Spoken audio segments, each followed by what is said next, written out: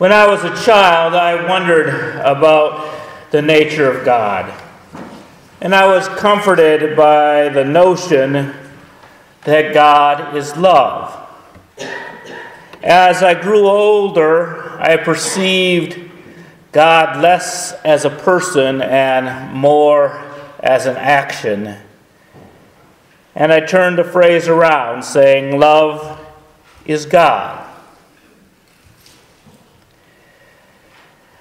I found little proof for God, but I could judge by my experience that love indeed existed. But recent brain research has raised a question about the very nature of love and the human impulse towards God. In their book, A General Theory of Love, Thomas Lewis, Fari Amini, and Richard Lannon explore the biochemistry of human bonding. They describe the brain as having three parts, calling the first the reptilian brain, the basic brain stem that is found in fish, reptiles, and lower animals. It's the part of the brain that controls breathing, heartbeat, survival reflexes, like running from danger or towards prey. The parenting style of reptiles is neglect. Lay many eggs and hope that some survive. Baby crocodiles are better not having their parents around because the mother might eat them. Now, the second part of the brain is the limbic brain. It wraps itself around the top of the brainstem and includes the hippocampus and is generally where the basic emotional responses begin. This area is the great separation between mammals and reptiles.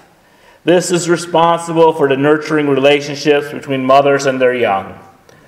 Remove a mother from a young mammal, and you will always result in a separation cry from the young pup, kitten, cub, or child. The third part of the brain is the neocortex.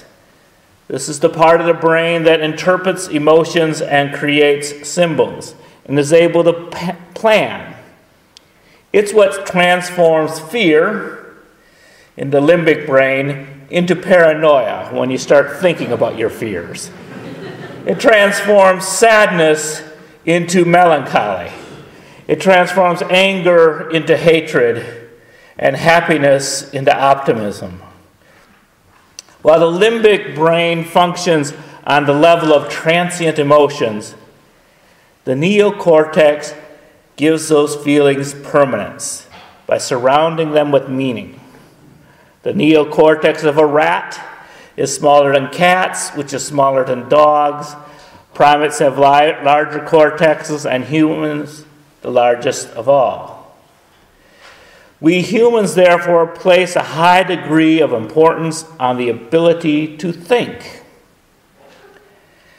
Lewis, Amini, and Lannon write, because people are most aware of the verbal, rational parts of their brain, they assume that every part of their brain should be amenable to the pressure of argument and will. Not so. Words, good ideas, and logic mean nothing to at least 2 brains out of 3. A person cannot direct his emotional life in the way he bids his motor system to reach for a cup. He cannot will himself to want the right thing or love the right person. Emotional life can be influenced, but it cannot be commanded. Thus, we have the classic struggle between heart and head, which is in reality the struggle between the limbic brain and the neocortex. Now, it is important to realize that the symbolism of the heart has reality. I doubt if you tell somebody, I love you with all my limbic system, you'll get very good results. The term heart is poetic, and poetry is one of the bridges between the limbic and neocortical regions of the brain. But sometimes what occurs between lovers is truly chemical. In an infatuation, separation can be almost unbearable. There's a rise in certain brain chemicals, cortisol and catecholamines, the same as a puppy separated from his mother. Hence the term poetic and scientific puppy love. At this level, absence does make the heart grow fonder, but if the absence is prolonged, the brain chemistry changes. Despair sets in. Levels of growth hormones drop. The immune system is suppressed. In babies, this syndrome is called failure to thrive. And widows and widowers are at most risk of dying in the first year after a spouse dies. They may literally die of a broken heart. Our regulation of our limbic system is influenced by others. Mammals, in varying degrees, use social systems to regulate each other's behavior and body functions. The relationship between a mother and an infant show how a loop can affect one physically. A mother lactates when she hears her child cry. As we grow older, humans learn to self-regulate their physical and emotional status, but we never fully become independent of our limbic brain. We need others to be emotionally stable. Lewis and others write, "Stability means finding people who regulate you well and staying near them." Not a very romantic thing. I have never said that in one of my weddings.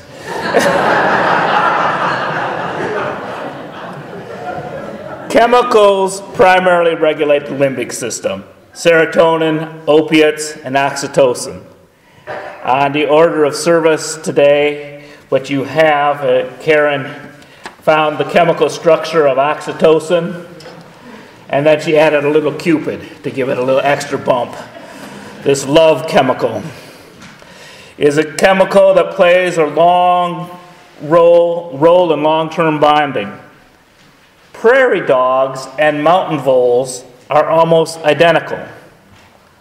But prairie dogs mate for life and are more nurturing to their young, and their oxytocin levels are higher. Mountain voles, because they live where there's a lot of places to hide, don't need the bonding of large families and groups, and they have very low oxytocin levels. Now, oxytocin levels surge in mothers around birth and surges in children around puberty when they get their first crushes. Have you checked your partner's oxytocin level lately?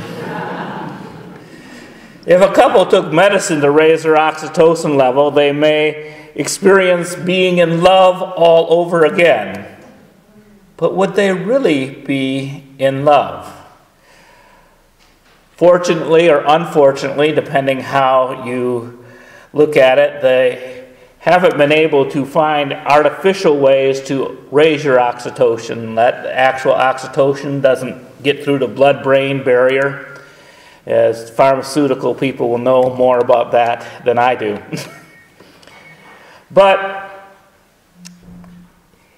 And also it'd be not very profitable for a pharmaceutical company to develop it, because you'd have to be getting a medicine that you give to somebody else secretly. Because it does little good to fall hopelessly in love with someone who doesn't know you exist. It might result in some good poetry, but you're probably not in love. But people often fall in love with the same type of person over and over, because the nature of relationships get imprinted on our brain when we are children. That we sang a song earlier today, make channels for the streams of love. And that's something we do that the 19th century author of those words couldn't have known. That as we develop patterns which release certain brain chemicals, then like little grooves form in our brain, and those are the patterns that we sometimes can fall into. And we might fall in love with the same type of person over and over again. We often ignore potential partners because somehow we do not click. They do not fall into our predetermined channels of love. We might not ever see Mr. or Ms. Right because our mind's eye has been trained to notice specific cues. Now, it's possible to fall in love with someone who is not your type, but it's as difficult as learning a foreign language. You have to learn to hear and speak and recognize a whole new set of symbols. Now, when couples have fallen out of love, a therapist may give them homework as a set of games to play. These scenarios may seem artificial. By acting a certain way, the couple learns to regulate each other. They may be asked to just sit holding hands and looking at each other for a half an hour. Imagining if someone told you to do that to your partner tonight. Could you really do that? It's so unusual to just sit in silence and hold hands and look and see what would happen. But it's part of that trying to dig new channels of love and to reinvigorate that love that happened as a flood, maybe when you were in your 20s and you were uncontrollably swept away. Because couples sometimes fall out of sync, because after being married for a while, they have separate jobs and separate lives, and sometimes it takes them in separate directions. There's a song by The Who that demonstrates how if they maintain a common interest, that they can keep the love going. I think this song is about a couple that shares an interest in music. It says, Mama has a squeeze box she keeps on her chest. When Daddy gets home, he never gets no rest. They're playing all night and the music's all right. Mama has a squeeze box, Daddy never sleeps at night. I'm sure that's about music.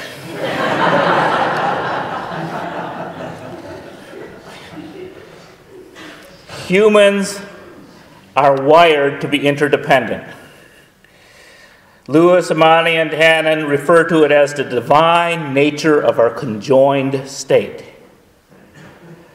Being well regulated in relatedness is a deeply gratifying state that people seek ceaselessly in romance, religions, cults, in husbands and wives, pets, softball teams, bowling leagues, and thousands other features of human life, driven for the thirst for sustaining affiliations. It's understandable why metaphors about relationships with God borrow from the human experience. God the Father, or the church being the bride of Christ. In Greek mythology, the gods are always having sex with humans, and mystics talk of being one with God. And it's been shown that religious experience is correlated with brain chemistry. In a book, Why God Won't Go Away, published by Andrew Newberg, written by him, they use brain imaging data collected from Tibetan Buddhists, lost in meditation, and from Franciscan nuns deep in prayer, to explain how it is that religious rituals have the power to move believers and non-believers alike. Through monitoring blood flow, they found certain areas of the brain affected by religious experience. Attention is linked to concentration. The frontal lobe lights up during meditation. Religious emotions are found in the middle temporal lobe, and sacred images, the lower temporal lobe, is involved in the process by which images such as candles or crosses facilitate prayer and meditation. and response to religious words are at the juncture of the three lobes. And this region governs the response to language. And cosmic unity. When the parietal lobes quiet down, a person can feel at one with the universe. So if you want insight, your frontal lobes. If you want oneness, hit your back of your head and you might see stars and be one with the universe. So what do these correlations prove? Is the brain responding to something that's really out there? Now you can stimulate the brain and make people see colors that are not there. But the concept of color remains real. Blue can be measured and understood as a certain wavelength of light. But if neuroceptors for love and religion exist, does that necessarily prove that love or God exists? Or are love and God just neocortical explanations of limbic impulses? Are they just the poetry we use to explain our instincts? The evolution of love is not certain, but the benefit of it is obvious. Because of our potential brain capacity, we are born underdeveloped, while our head is still small enough to pass through the birth canal. Because we are so helpless, we need to have adult caregivers. Our thinking brain creates the social structures that reinforce our emotional bonding. We have rituals of child dedications, graduations, marriages, baby showers. All these thoughtful actions are connected to the emotional brain. They enhance social bonding and thus survival. Our social relatedness is a variation of the prairie dog. Those bonded were able to survive on the Great Plains, where there's no place to hide, and you need a group warning system. The mountain vole has more places to hide and thus needs less social support. But what is the evolutionary advantage of God? Part of the need arises precisely because our neocortex, precisely because we have the ability to give meaning to our emotions. They are no longer temporary. A sadness that becomes despair needs hope. A fear that becomes paranoia or shame needs salvation. An anger that becomes hate needs forgiveness and reconciliation. To prolong happiness, we count our blessings. Cultures around the world have developed rituals to massage their neural pathways. Being capable of imagining death, they needed to placate themselves. Some believed in heaven, some in resurrection, some in reincarnation, some in the spirit world of ancestors. Our ancestors worried about the weather. They prayed for rain to come. They prayed for rain to stop. They scanned the heavens for anything that would give them a clue to their fate.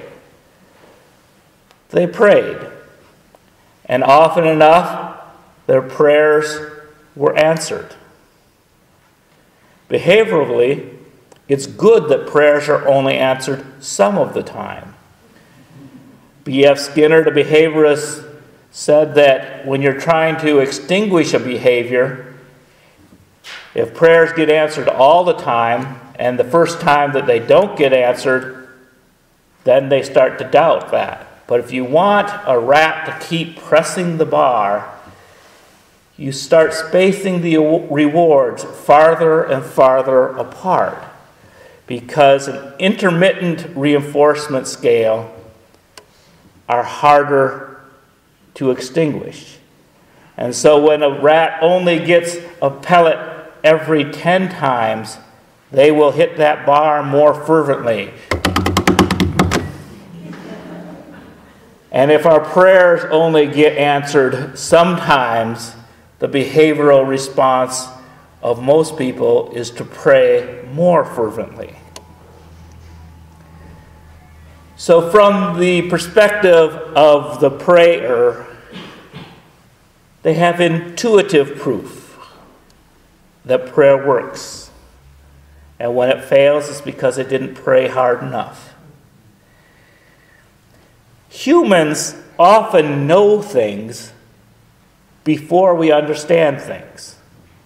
We were able to raise crops before we knew how photosynthesis worked. We were able to sail before we knew the nature of wind. Is the human soul an illusion or just a reality we don't understand? Is love a reality that our brains know but cannot explain? We dreamed of flying long before we knew how. And once we learned how to fly, it ceased to be a miracle. People fast and see visions. People eat peyote and dream dreams. Are these moments of heightened perception or distorted perception? What will it mean if we can induce religious euphoria or pharmacologically stimulate peace on earth and goodwill to all? Will it be real? Would we care? Near my sister's home in Oregon, there's a place called Lithium Springs. And it was a sacred place to Native Americans because they found out that they could more easily make treaties when drinking from the lithium springs. I imagine the bipolar among them who would break down and react poorly during negotiations were medicated, and thus making the treaties easier to write. So were those treaties made under false pretenses? And they probably often fell apart if they met in places other than lithium springs.